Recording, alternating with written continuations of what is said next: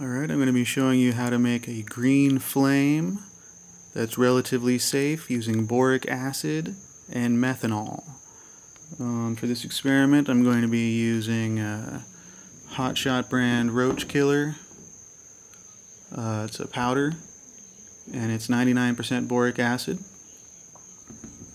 Not sure what the other 1% is. I have a feeling it's diatomaceous earth.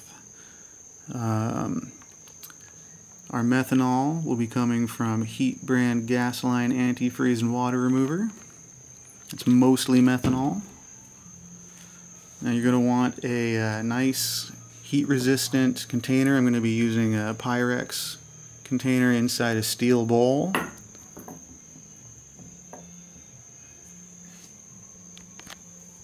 And you're going to want to do this in a well ventilated area, preferably outside. Keep in mind it's fire. It's going to burn real hot and it's going to give off white smoke. Not a whole lot, but enough that you're not going to want to do this inside without a vent fan. You're going to want to keep costumes away from it and everything.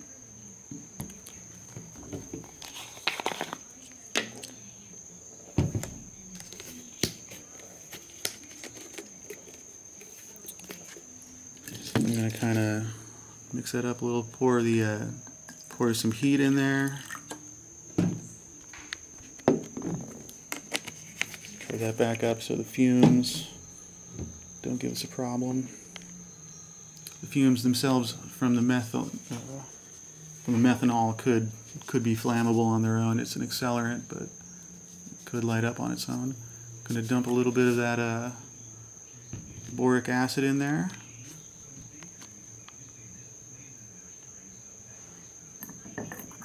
Swirl it around a little, mix it up.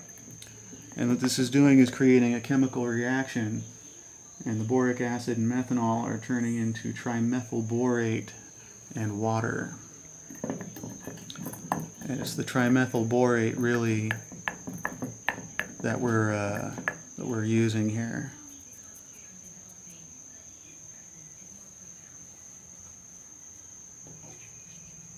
And like I said, the methanol will burn itself, and that burns a bit blue. But the borate or the trimethyl borate will overpower that with a green color.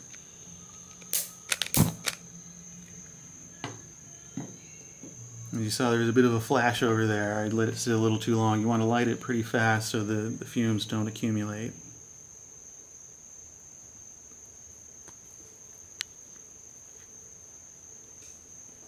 So you can see that can make a very nice effect at like a Halloween pool party or something.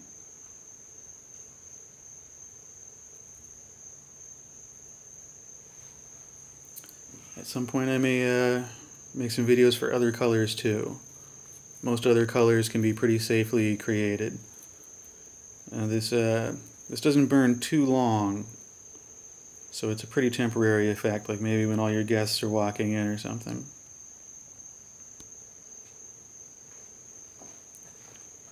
But it really catches the eye, and it's a good conversation starter. I wouldn't recommend just leaving this out next to candy for trick-or-treaters or something. This burns pretty darn hot. You don't want a kid thinking it's some sort of holographic display or something and putting their hand in it and burning them. Pretty cool.